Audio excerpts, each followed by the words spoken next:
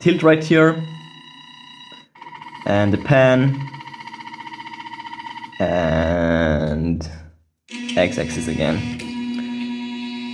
Did I really just build a freaking full motion control camera slider? Initiating. Welcome back to my daily grind. Create yourself is what you'll find me doing every day and every night. No time to lose, one day, one step in the right direction. I'm Chris and I'm only here to show you if I can do it, you can do it too. Welcome back to the vlog. It is Wednesday, another day, another chance to push hard, and the topic for this one is a short camera slider demonstration. A short one, because it's insane. Well, so let's get it. But before we get started, love goes out to all my subscribers. Thank you for making my life special and worth living to the max. So let me try to give back with a sweet, sweet video. So it happened again, yet another day wasted or invested into this camera slider. This thing is so not done yet, but check out the progress. I wired up the drivers that I mentioned in my last video, you know, all sorts of updates. Shout out to my boy Hyper Hector, by the way. His recommendation right there. Wired up with the Arduino Mega and 2 joysticks to control the axis. And let me tell you yet another thing. This power supply is not capable to deliver. It just can't do it. This thing is able to supply around 2.5 amp. Oh my god, oh my god, I'm stupid, my bad, I'm stupid. It even says it right here, but these drivers, they need so much more. Well, each motor needs 2 amps or something like that. But good thing, I still have this thing laying around, so I probably need to order more of these power supplies. And this came with my CNC kit, never used it, you know, because I have bigger ones and these drivers aren't small necessarily, but just compared to these drivers. Anyways, so this thing delivers 6.8 amps.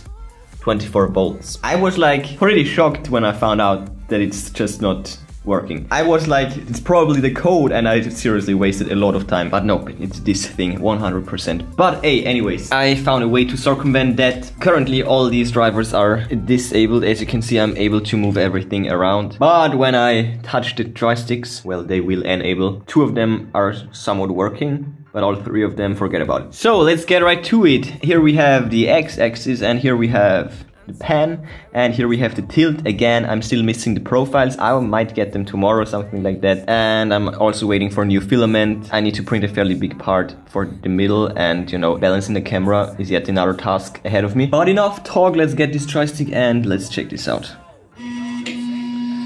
Currently at 60 microsteps, I think. So that's the x-axis moving. Now let's get to the pan. Nope, that's the pan right here. It's kind of weird. I don't know why it's doing that.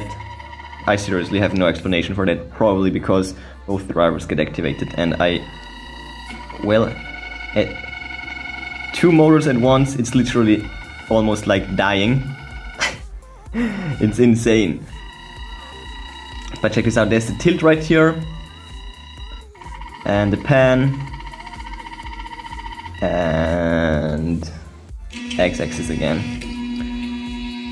Did I really just build a freaking full motion control camera slider?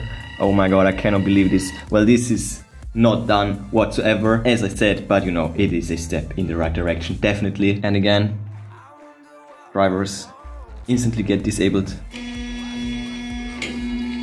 This is so crazy. And they can go fairly fast. This is nothing.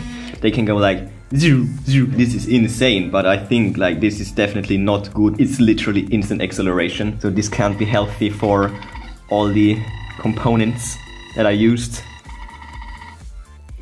But yes, that's the thing so far. It is an insane project. But the most difficult part is what comes next, because software will be probably insane to write. For the CNC, I just use a GRBL software, but for this thing, I would probably utilize the Excel stepper library, but I still need to do everything on my own. I probably have to get rid of these joysticks, and I probably need to type in the stuff that I need, because combining the joysticks with stepper library, with the Excel stepper library is I don't know how to do this. I literally wasted days a few months ago trying to figure that out. You need to tell the stepper a numeric value, basically a position, which is like 0 or minus 1,000 steps or 5,000 steps, and like it's kind of crazy to do with joysticks. It's pretty much the same as sending stuff to the Wait a freaking second. The CNC uses GRBL, which uses G-code, which is like this dollar stuff.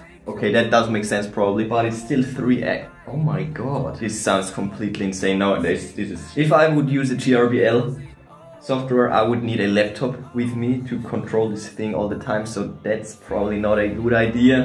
There is still so much work ahead of me when it gets to the slider. It's so hard to tell how to... But at least the mechanical part is almost done, so that's something. So in one of my upcoming vlogs, I will try to balance this camera. This is a Sony A77. Oh my god, I want the new A7 Mark III so bad. I freaking need it, and I think I will go for it even before the computer. Plus the size bait is 2.4. No, it's 2.0. Oh my god. Without taxes, this is around 3,000 euros. Completely insane. I want it so bad. I'm seriously thinking about grabbing a bit of money from my safety rainy day fund. I'm seriously thinking about it.